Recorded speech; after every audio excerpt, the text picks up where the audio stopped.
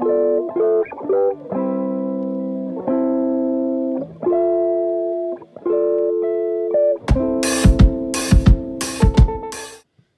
today we are doing our May-June 23. Okay, so without further ado, let's get started with our question here. Okay, the first question, they were asking us about writing down a numbers that is 23 less than 1.6. So we have 1.6 here minus another 23. You will get your answer as negative 24.6. Okay, so far so good, quite straightforward. 72% in its simplest form. Okay, make sure it's in fraction. That will make it 18 over 25. 0.004. So most of the question here, just key in your calculator, you will get your results. Moving on to question 3. The diagram shows a pair of parallel lines in a straight line. Complete the statement with the correct geometrical reason. X is 40 degrees because of the angles are corresponding. Okay, so we have corresponding, we have alternate, we have vertically opposite. So this one here is corresponding. Identifying the value of y, this one is quite straightforward as well, because 2y plus 100 will become a full turn of 360. 2y will be 360 minus 100. Then y's value will be 130. Okay. So Joe invested 600 for 7 years at a 1.5% per annum. So just take 600 times 7 times 1.5%. You should get your answer as $63 throughout the 7 years of investment. Question 6. Maria buys N pencil and that costs P cent each and pay with a Y dollars note. Okay. So find the change. So you paid with Y dollar note. Okay, because they say it was $1, so you must change the Y here into 100. Okay, because $1 will represent 100 cents. Minus NP. So there's no need to change the P here because it's already in cent. And we don't know how many pencil that was purchased, so that's just N there. So there's nothing more for you to calculate from this. Question 7, acute numbers referring to 125 because 5 times 5 times 5 will result in 125. So prime numbers are numbers that can be divided by 1 and itself only. So out of numbers here, I think only 29 is a prime number. Okay, so let's double check 91. Can it be divided by 3? No. But there might be something else that, yeah. So 91 can be divided by 13. So try to use your multiplication table and check. Because smaller numbers, right, when you memorize it from small to big, the multiplication table, you will notice that 29 didn't appear in any of the combination. Okay, so that obviously will make it the final answer here. Question 8. Alex changed 190 euros into pound. Okay, when 1 euro is 1.1723 pound. 190 divided with 1.1723, then you should be able to get your answers.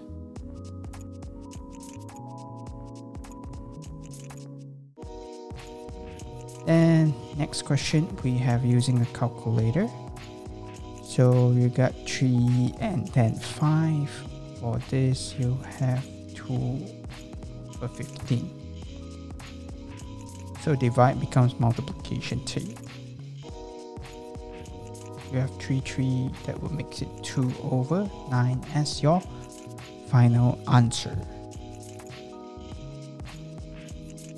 For the next one is triangle T onto triangle A. As you can see, there's no changes to the shape whatsoever. So it's just a translation. It's a translation with a vector of. So let's check. It was being shifted down by 1, 2, 3, 4, 5, 6, 7, 8. It went down by 8 steps. So that's a change in y, and then shift to the left hand side by 1. So -1, -8. That will be your final answer. Okay, I almost missed out on the question here. They were asking us to draw the image of triangle T after an enlargement of -1/2 from the center. So the moment when you saw the term negative, okay, means that the shape will now be inverted. And then, so I must join this line here first.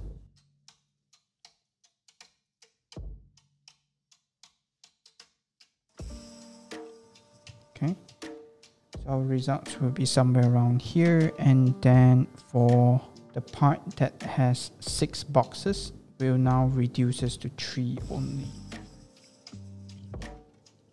Let me draw it again. It's right over here. This would be the answers that they were asking for. From gap of 6, it now reduces to 3 only. Gap of 2 becomes 1, and then you join these 2 up to make it your final shape. So what I'm referring was this 2. After being multiplied with 1/2, you get 1 left, and this 6 here, after being multiplied with 1/2, you get 3. That's how I identify the inverted image of the triangle T after the enlargement. Next question that we have here is actually algebra question. So you get 4 times 3 is 12. X, you have 3 plus 4, that will make it 7. So 12x 7 will be your final answer. Integers value that is in between this. So kindly take note, if they were to give you this question in your exam, kindly split your calculation up. So you have 4x will be 2. For this, you will have -2x, -1 plus 3, -2x, +2. So when I try to get rid of the negative, the direction will change, and then whatever that was positive there will be negative. X will be more than equals to -1 through my calculation. So if they were asking for integers value, that will be including 0 and 1. So 2 is excluded from this. The reason why -1 is included, because they use more than equals to as the signage here. Expand and simplify, you will get 6t minus 6q minus 2t plus 6q. So through your calculation, you will get 4t as your final results. So question 14 here, when you saw the keyword magnitude, you must know that they were assessing you on Pythagoras theorem. So you're taking 20 square plus k square equals to 29 square. So k's results would actually be 29 square minus 20 square.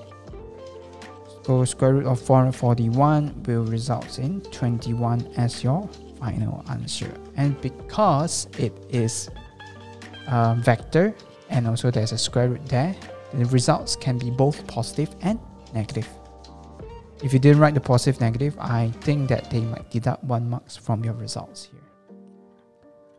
Question 15. ABX is similar, okay, or the terms that they like to use will be congruent, okay, but similar is the more common ones.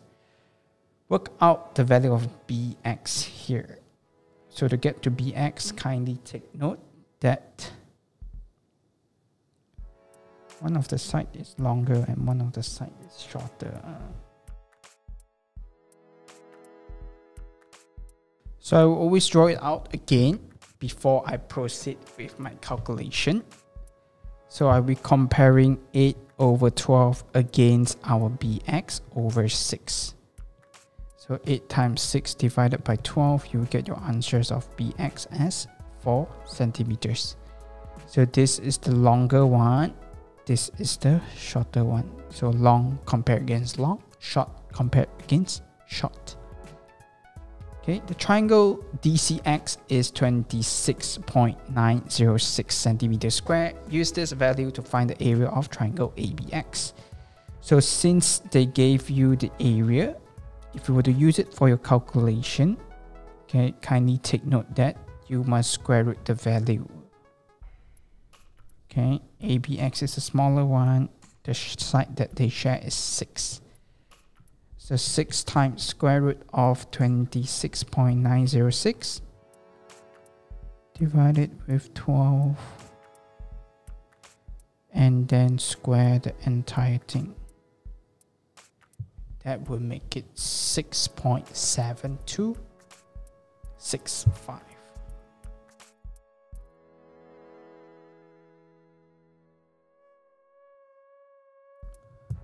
Okay, so for us to solve the last question here, we already gotten half AX times BX, half AB sine C.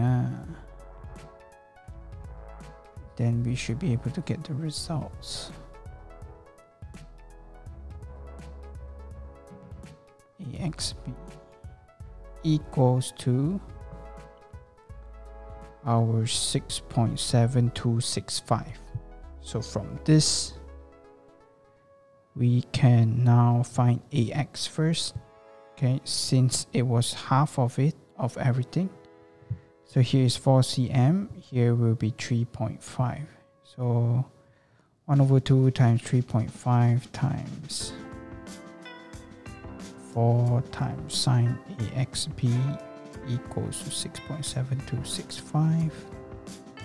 Sine inverse 6.7265 divided with 4 divided with 3.5 divided with 0.5, which is up 1 over 2 here. So angle AXB should be 73.93. So the one final steps to get to the results is by taking half times AX times XC times our sine results of our AXC. AXC will be our 180 minus 73.93. Then you will get your answers. So 0.5 times 3.5 times 8 times sine. 180 minus 73.93. You should be able to get your results as 13.45 or 13.5 as your final answer for the next question of ACX. The only thing that I couldn't really figure out was that why is the working so complicated? That's the part that I couldn't figure out. Why is the working so complicated for 1 mark question? Okay, if you know the reasons, feel free to share in the comment section so that everyone gets to know. Moving on, we have question 16 here, which is the side of a regular hexagon is 80 mm, corrected to the nearest millimeters. Okay, so rounding value will be like taking 1 divided by 2. You will get the results as plus minus 0.5. So hexagon, there's about 6 sides of it.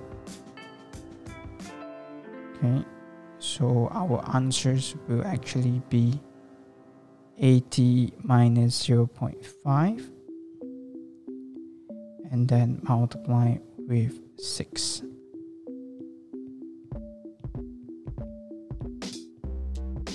So that will make it 477. Interior angle of regular polygon is 175. N minus 2 times 180 divided by n. So this is the formula. And you have 775 here. So 180n minus 360 equals to 175n. 5n equals to 360.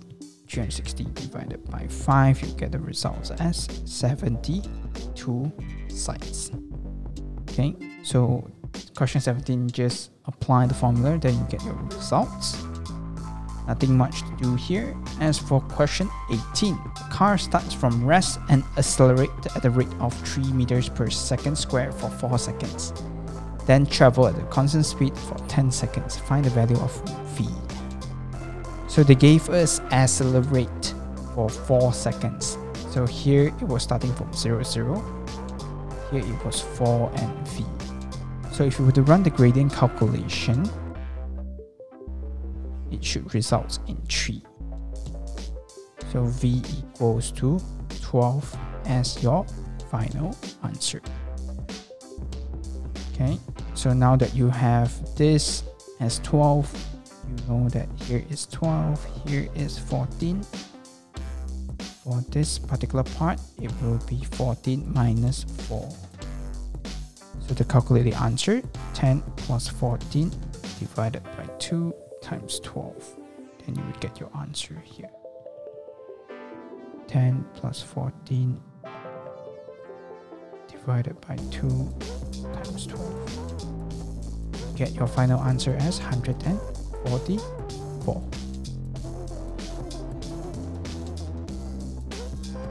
So moving on to question 19, section A. They gave us the results was 50 there. Okay. So the only things that I know was that the direct opposite of this will also be 50. So I've forgotten the exact terms for this rule here, but I will put it in the screen. Okay, and check on it. So here will be 50 as well. That makes your TBQ as 80. So the keyword or the things that they expect you to fall into was that when you saw the word tangent, then you thought you can use 90 degree at ATQ. Okay, that's actually not 90 degree. The reason behind was that it didn't touches the radius. Notice the question didn't give you radius at all. That's the trap that they set up there. Okay, so next. First thing that you should know, we are using cyclic quadrilateral here, where 3x plus 2x will be 180. So 180 divided by 5, you will get your answer as 36. That is for your x value. As for here, same thing again, 180 minus 68 because it was straight line. So W's value will be 180 minus 112. That will make it 68. So that's how you get the 36 and 68 here. Moving on to the next question. Okay, so you notice that there was a minus 1 there that they want you to sort it out. So I wouldn't change the 1 with 10 to the power of p, but the minus 1, I can actually get rid of it by giving the results to it. So by adjusting the 2.1 into 0.21, the power will now be increased by 1. So that would cancel off the effects there.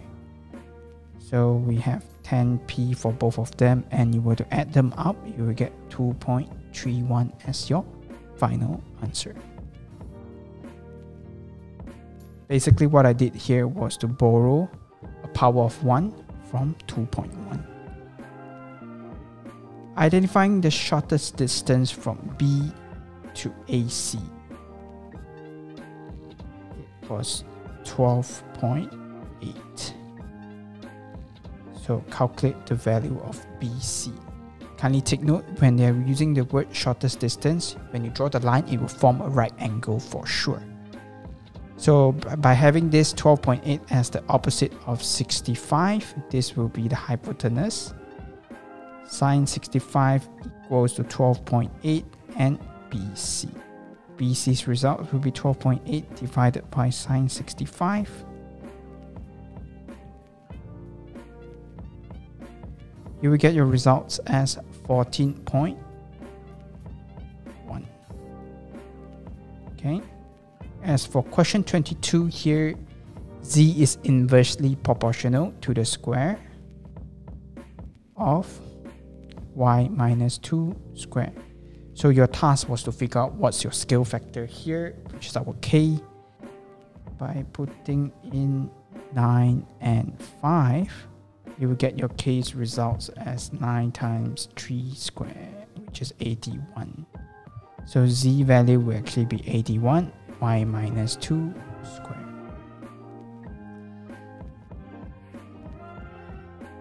Okay, question 23 here. Some of you might use ratio to do it, but I don't think it's correct. I personally would use our cosine rule. Okay, the largest angle is referring to this. So 10 squared plus 9 squared minus 2 times 10 times 9 times cosine unknown equals to 11 squared. So to get to the results, that will be 10 squared plus 9 squared minus 11 squared divided by 2 times 9 times 10 equals to cosine unknown. Unknown's value will be cosine inverse. Cosine inverse 10 squared plus 9 square minus 11 square, 2 times 10 times 9. You will get the results as 70.5 degrees. Okay, that's how you get your final answer here.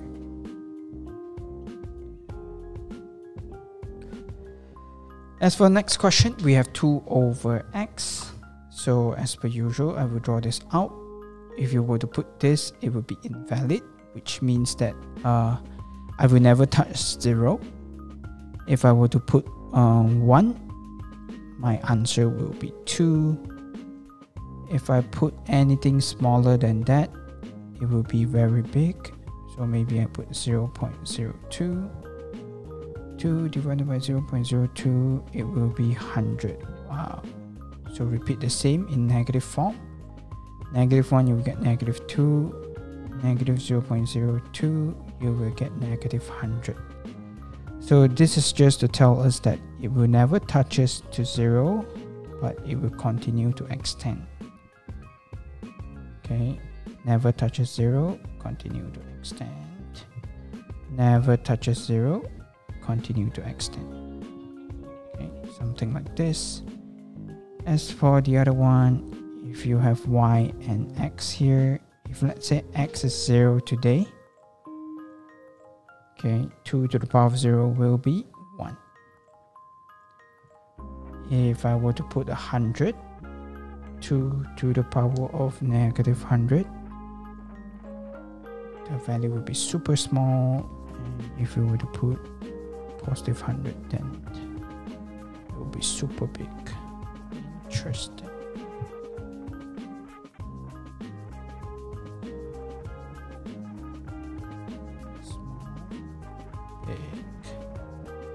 Negative will be big, positive will be small. So I assume the results will look something like this.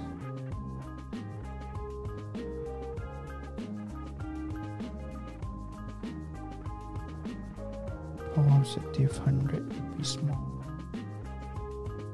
So this will how it looks like. They will touch at 1 and then continue to extend. Okay, that's how I'm going to solve this question. You need a lot of practice so that you get comfortable with what's happening here.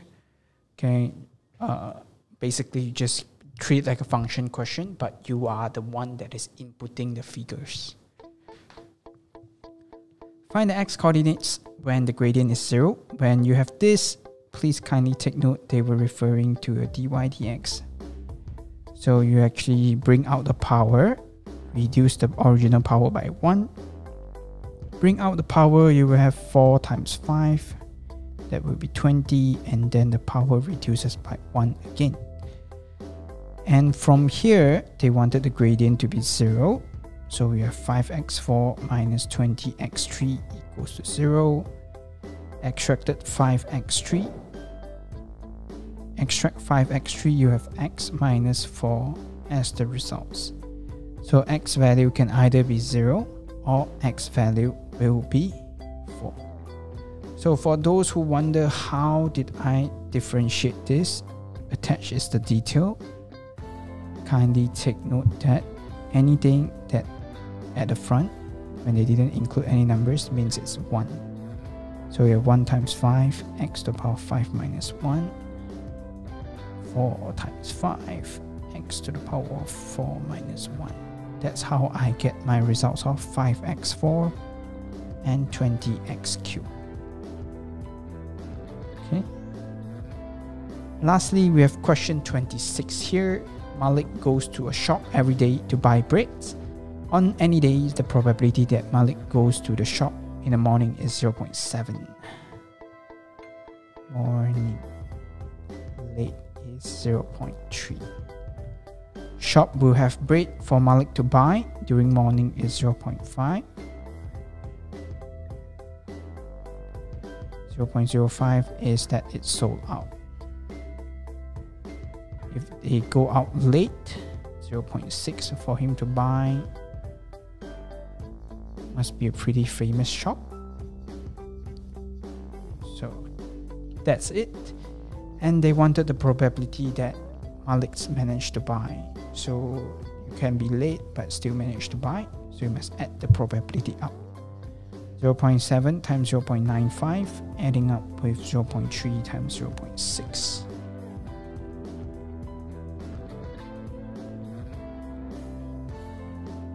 You will get your answers as 0.845. That will be your final answer for this question. So overall, this paper here is quite easy. The only question that students might struggle to do will be 25, 24. These two are the newly added topics. Traps that students might fall into will be question 23 and also question 20, and lastly the one with the tangent. Okay, the question 19a here. The rest is pretty much straightforward. Okay, so I hope you find this video helpful, and if you have friends that are struggling, feel free to share this to them, and I wish you all the best in your upcoming examination. So thank you. Bye bye.